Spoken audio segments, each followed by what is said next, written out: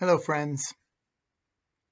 This Thursday, May 5th, is Israel's 74th birthday. We celebrate this day, Yom Ha'atzmaut, Israel Independence Day, with Jews in Israel and Jews all over the world. Almost all of us have grown up with Israel's existence as part of our reality. It's hard to fathom that the state of Israel is approaching 3/4 of a century, and yet so many of us take it for granted. In my own family, Israel was always incredibly special. My parents met as young Zionists planning to make Aliyah and settle in Israel. They were married in Tel Aviv in 1950 and even took a new Israeli last name, Eli Paz, a rather poetic translation of Goldblatt.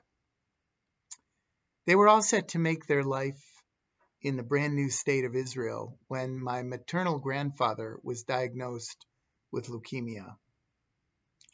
My parents returned to the United States in order to better care for my ailing Zadie.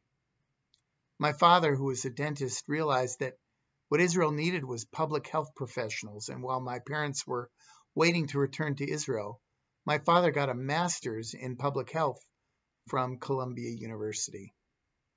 Sadly, my maternal grandmother took ill after her husband died, and my parents' return to Israel was further delayed.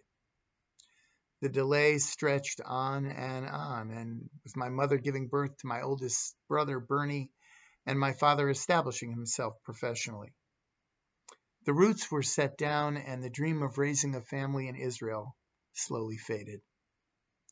My parents continued to be major supporters of Israel, and my siblings and I all spent summers in high school on extended, nearly 2-month study tours in Israel. My older brother and I both spent our junior year abroad in Jerusalem. He went back to help out during the Yom Kippur War in 1973, and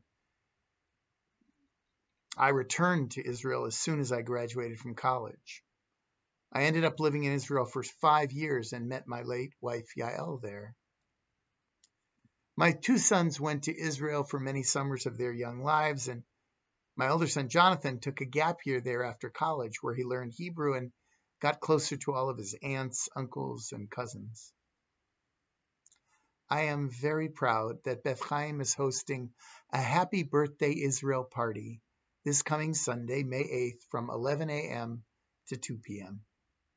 Now, I realize that it's Mother's Day and hope that some of our members can make it part of their Mother's Day celebration. There'll be a live band out in the patio, children's activities, wonderful Israeli food, complimentary Israeli goodie bags, and much, much more. It should be a wonderful day. Tickets are $15 for adults, $10 for kids 2 to 14, with a cap of $40 per family. So come celebrate the miracle that is the modern state of Israel with other Beth Chaim members and friends from all over the Bay Area. The party is, of course, co-sponsored by Beth Chaim, the Israeli American Council, the Contra Costa JCC, and the PJ Library. It should be a great party, and we hope you can come and enjoy it. I hope to see you there. Stay safe and be well. Shalom uvracha, peace and blessings.